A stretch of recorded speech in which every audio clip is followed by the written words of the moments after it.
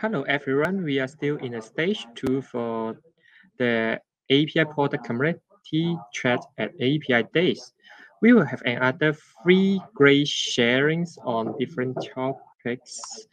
Yeah, first of all, we will have Marjukka, founding partners of Osaango Limited, who is going to give us a talk on planning your steps to data economy using APIOps Cycles.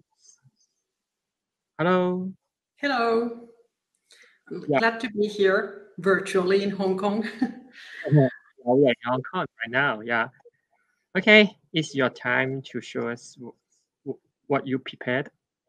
Thank you. So first of all, if I look like I'm really in pain or something, it's because I had to evacuate myself into another place and I'm sitting on the floor on my knees. So that's the first problem. But the next problem is that I'm going to talk to you about something that you might be really familiar with as a topic, data economy, or it might be totally new to you. But I'm hoping that there are some enthusiastic APIOps Cycles users out there and you're going to ask some questions, because this is the first time I'm putting these two together in a presentation. So my name is Marjukka and I'm founding partner of Osaango. So physically, I'm in Finland right now, and I'm local organizer of Apidays Helsinki and North actually since this year. We'll have the next Helsinki and North edition in March. And I'm also a member of the API Collective. You may have seen or will see Claire Barrett at this same stage a bit later from the API Collective too. And I'm consulting and training public sector and private companies around the world, and then also created this APIOps Cycles method together with some other people, and co-author of API Economy 101. Osaango is a company that, surprisingly to me, while we're a young company, we have been already for the past 3 years in the top 20 list of API management consulting companies, together with slightly bigger names like Microsoft, Google, IBM, Salesforce, and a lot of others. And we are basically active in the API scene in a lot of ways, which I will share to you a little bit later.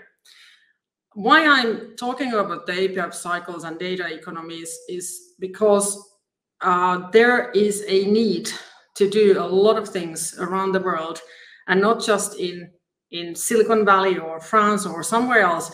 I know that the API scene is starting to really develop in Hong Kong and a lot of places in Asia. And I think that this is really important to understand what makes or breaks the API and the data economy. And that's why I'm sharing some examples and the APIOps Cycles method with you. But first, we'll look at a bit more on the research side of things. So first of all, APIs, whether they are data or other kinds of APIs, they are basically thriving in cultures where user-centered design is dominant. So where you look at things outside of the company and you think about customer journeys across ecosystems, and you think about how different companies, different organizations can actually create those journeys together. And that needs a mindset of marketers and developers to co-create, which is not always the case. Some more info on API economy itself is on the online courses in Osaango Academy. You can even go to apijingji.info, where we have a Chinese, Mandarin, simplified Chinese, sorry for Hong Kong Cantonese folks, but a Mandarin Chinese version of the API economy course, which has been created with the university, and it's free to go through.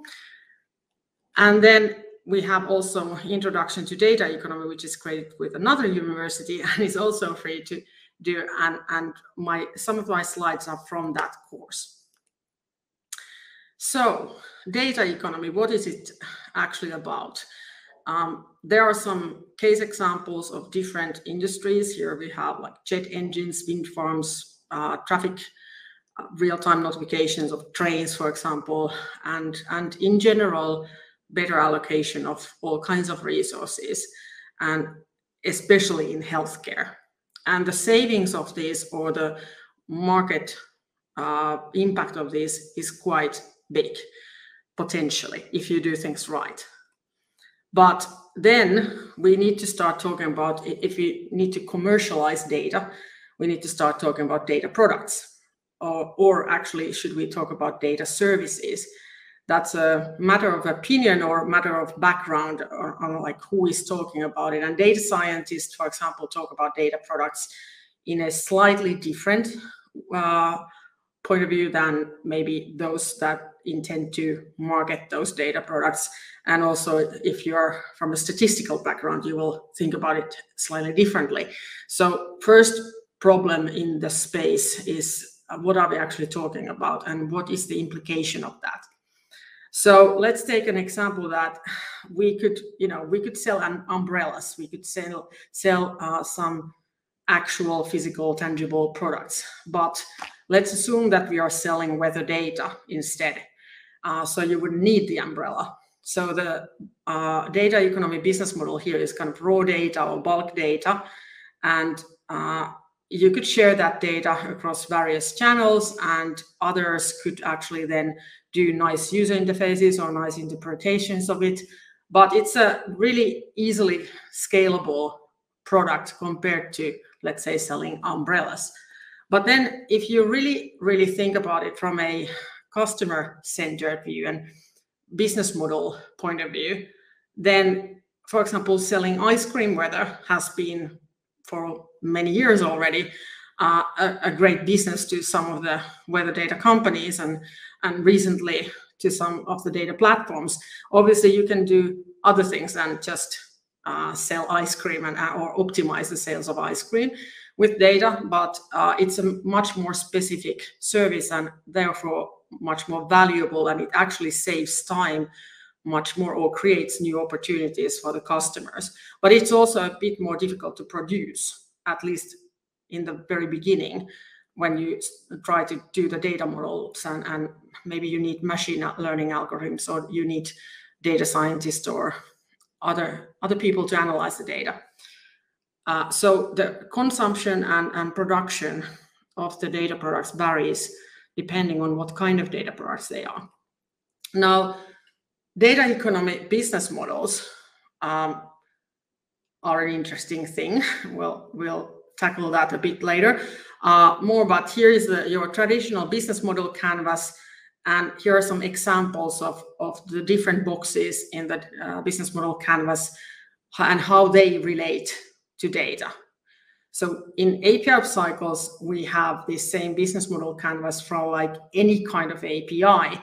But if the API happens to be about data, or of course there can be a data product which doesn't have an API, although that shouldn't actually happen a lot of times, but theoretically it's possible.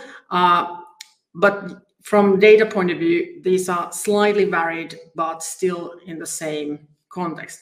But then there's okay, this is the business model, and this is saying that who are we selling for, what value proposition, what are the kind of revenue, benefit, and cost, and all the other stuff that you have in business model. But then there's the kind of production process, which is in the bottom of this slide, from capturing data, storing, organizing, analyzing, reporting. And then there's the ecosystem journey of like how the customers perceive the services and the products which use the data from various sources. It might not all be from your organization. Okay, so how do we model that? How do we get to that kind of conclusion that, okay, this is the best way for us? So obviously, in order to build a real ecosystem, and I make the argument later why you need an ecosystem for handling data, you have to have the same goal and direction with all the ecosystem parties. Otherwise, it's not really an ecosystem. And so you need to gather around the common value proposition, and you need to find out who is best in the ecosystem to do each of these stages or meet each of the needs along the way of the customer journey. So instead of companies doing all of this themselves and using only their own data or buying raw data and then analyzing it, you could already use really productized data products via APIs, via productized APIs, and just kind of gather this journey, and your business could be the customer experience of different users or automating or easing some processes. Or it could be just the one point in the journey. But so this all results into pricing models for data, which you need to find out also as part of the business model. And in the course, in the introduction to data economy, we have a lot of research articles and also more slides, more videos, and more examples about how these different pricing models and different other aspects of the data economy and data business and data products are handled. And so if you want to know details, you can go there. But this talk was about the APIOps cycles being used to make or break the data products. So APIOps cycles is a method which is all about collaboration between business and tech. And it has its roots in lean thinking, lean management, and also it's something that we hope, we intend, and everybody in all the organizations I know that are globally using APIOps cycles have specifically used it so that if they have been successful, that they have the business managers, product managers, developers, architects all around the method and its canvases, and then creating specifications or creating the business model for the API and data products quite fast. And there are different stages or phases in the cycle model, and it has its kind of thinking around DevOps, but it's kind of going beyond DevOps, maybe business DevOps, like Mejawi is often saying. So you can find the whole method in apiopscycles.com, but I'm going to go through a few things here now so that you get some idea.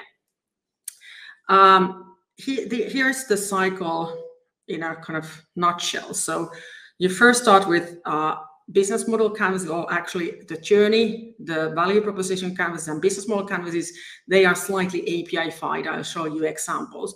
And then you move into architecture cycles, where you actually start with like minimum viable API architecture. So you prototype first, and then you build something that somehow works, and then you start to scale after some cycles. So you can move through this whole cycle with prototyping only, and then iterate. And then you build APIs. This model or method doesn't actually tell you how you build APIs, but it tells you like what should you consider when building them, and specifically helps you to audit the APIs so that they are actually, according to good design principles, they are secure, they are manageable with an API management platform and so forth, and they have good developer experience. And then publishing the API, mining the developer experience, monitoring, measuring, and analyzing, and learning based on the measuring and analyzing what to do next, how to improve. So this is the full cycle, which you should iterate with your products. And you can use this for strategic planning, for API strategy, data strategy, or just to plan for 1 or 2 or 3 APIs. And that's usually the best place actually to start even the strategic thinking, that you kind of start thinking specific areas of the business and areas that need APIs or need improved APIs. And here's the beginning part kind of in a diagram, that you would have the customer journey, you would have the value proposition identified from gains and pains and features, and starting from the customer need or the developer customer need. And then you would think about, okay, these features go together and form certain APIs, certain services for data, and then you would pick them one by one and form the business model, and then you would continue to the other phases. So here we have an example of a kind of pizzeria case of value proposition canvas, where we have started with the right side of the canvas, where we have collected things from our customer journey. And then these are the kind of jobs to be done in a customer journey or tasks. These are more on the task side. But then these are the things that a developer who is developing a full-on service for this pizzeria case needs. What do they need? What do they value? What do they find useful when they hope that somebody would have an API for this? And what do they fear? What pains do they think will happen, which will stop or make it difficult for them to use the API? And then there's the productization side of things. So, okay, these were the needs, but how do we answer to these needs, and what needs do we answer to? And some of these needs could be very data-centric, while some could be very functional. So often you will end up with both data and functional things there. And here you have a journey described again with specific APIs. This is from a kind of retail case where you would buy something on an online store. And as you can see, there are actually all these APIs are things where you actually need a lot of data to deliver this API. So somebody owns and handles and manages that data that these APIs provide, often in these cases with a machine learning aspect.